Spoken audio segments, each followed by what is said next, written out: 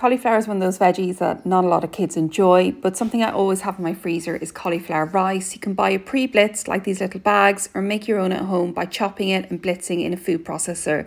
Store it in bags in the freezer, ready to add to lots of different recipes. I cook it with pasta and then mix with creme fraiche and grated cheese for speedy mac and cheese, or try adding it to fritter batter to create delicious cauliflower cheese fritters, perfect for lunch at home. If you want to hide it completely, then cook in the slow cooker with lots of other veggies to make a hidden veggie pasta sauce. Or my personal favourite is to make up smoothie bags with fresh or frozen fruit, keep in the freezer ready to pull out on busy mornings, adding your milk of choice for a delicious cool smoothie with no hint of cauliflower, and any leftovers can be frozen into popsicles.